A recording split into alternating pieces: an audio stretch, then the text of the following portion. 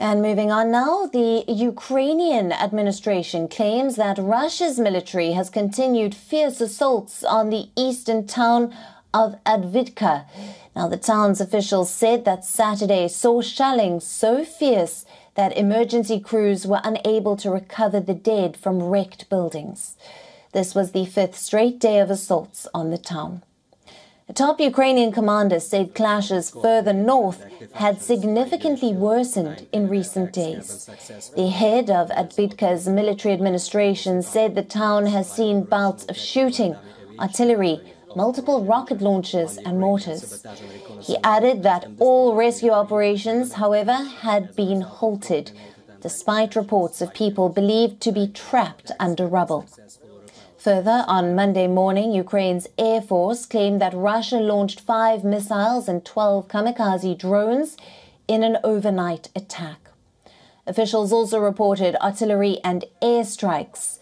The Air Force said it shot down 2 of the missiles and downed 11 drones. It added that the missiles targeted northern and eastern regions, while the drones were launched in several directions, with a particular focus on western Ukraine.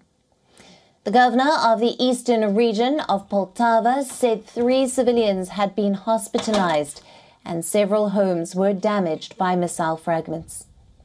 Kyiv has also reported Russian artillery shelling and airstrikes in the Zaporizhzhia region.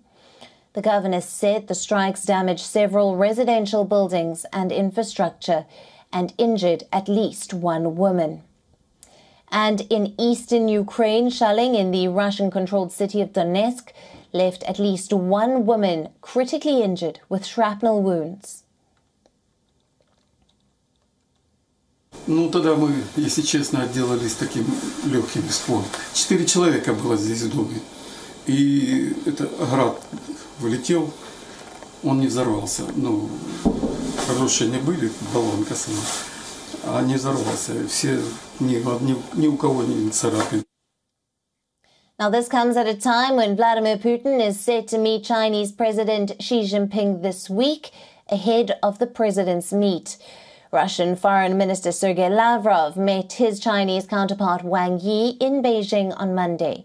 Apart from discussing the ongoing Israel-Hamas war, the 2 ministers held bilateral talks on efforts to resolve the conflict in Ukraine through political and diplomatic methods.